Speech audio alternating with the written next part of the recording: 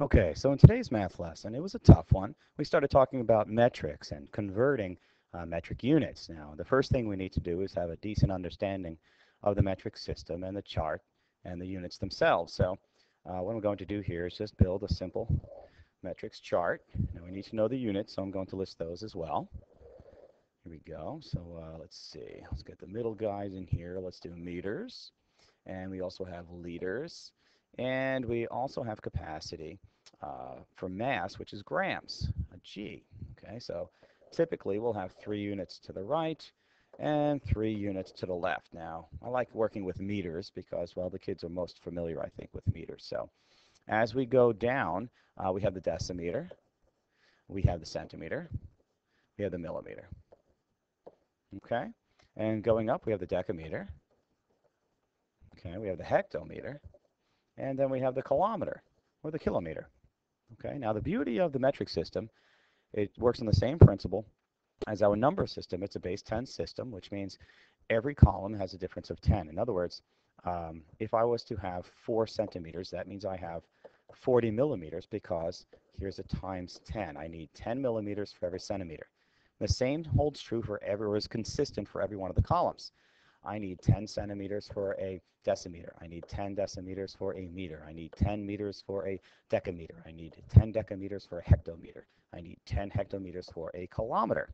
Okay, now going the other way, so if I have 40 millimeters, that means I have 4 centimeters. Now here, going in the opposite direction, I'm going to divide by 10. So from here, I multiply by 10 for each column. And going the other way, I'm going to divide by 10 for each column. So everything multiplies or divides by a factor of 10 or a multiple of 10. Okay, so here we go, 0.4 now, 0.04, 0.004, 0.0004, and 0.00004, and that's kind of how it works. Okay, so if I was to look at the first problem here, I have 5 meters. I have 5 meters. Now, I'm going to put my 5 right in here. I'm going to use the chart a lot because it seems to work for me when I do. Um, so I have 5 meters. I'm looking for centimeters. I want this guy over here.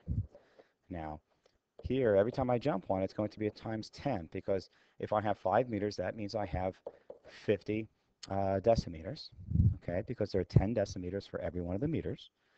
And now if I go one more jump, that's another times 10, and that'll give me 500. Now, how does that look? Another way, as far as the place value chart is concerned, well, I can convert using the place value chart as well. So here we go. Let me build the place value chart we're used to looking at.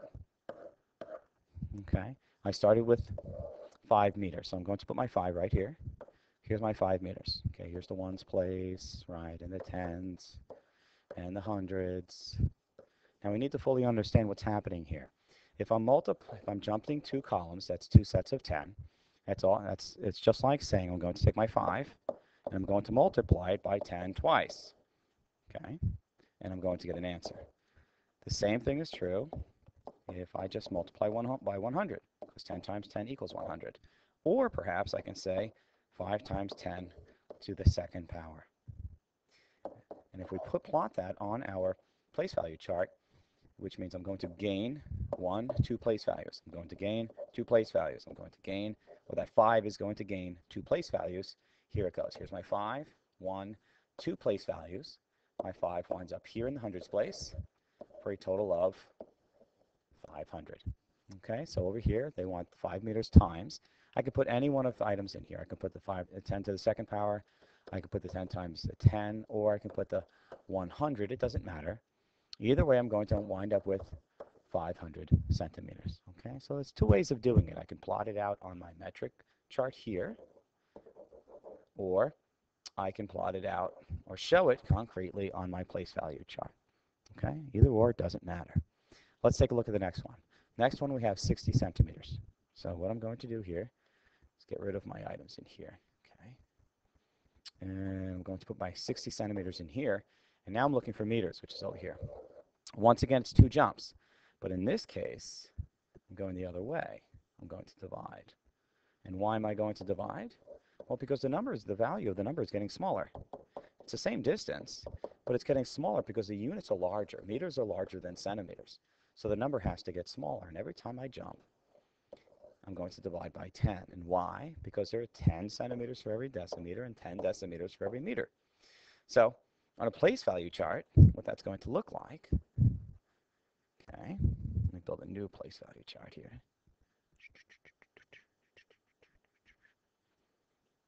Okay, I'm going to take my 60. I'm going to lose 2 place values, 2 sets of 10. So let me put my 60 in here this time. Okay, I'm going to lose 2 places. Here's my ones, right?